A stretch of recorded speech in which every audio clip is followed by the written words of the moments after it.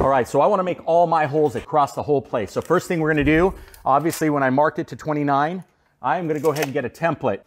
So what I do is I get one that's obviously longer than 28 inches, and I drill a hole on the top, dead center, and at the bottom, or if you flip it, at the top, dead center.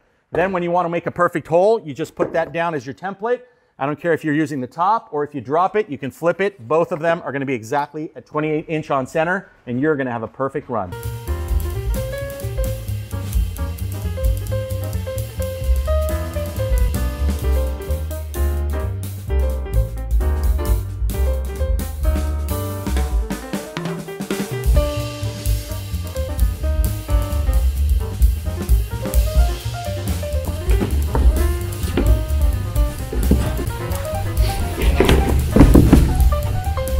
Hey, hope you got something out of that tip. We'll see you on the next one.